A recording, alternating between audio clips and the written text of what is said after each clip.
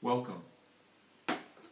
My name is Professor Peter Panegyres. I'm a neurologist from Perth in Western Australia, and I'm the Director of Neurodegenerative Disorders Research Proprietary Limited, a company devoted to the understanding of neurodegenerative disorders and their treatments.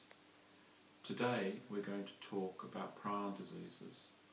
Prion diseases are a devastating group of neurological disorders characterized by spongiform degeneration and neuronal loss. Patients with spongiform encephalopathies develop devastating neurological disorders characterized by dementia and ataxia, leading to rapid death within a few months to up to a year. Such disorders include Creutzfeldt disease in both familial and sporadic forms, Kuru, variant Creutzfeldt disease, and transmissible form of prion diseases.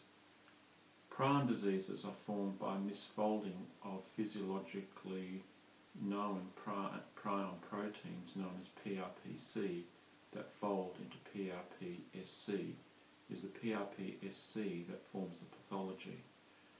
In this paper we talk about development of new treatments for prion diseases that involve immunological therapies.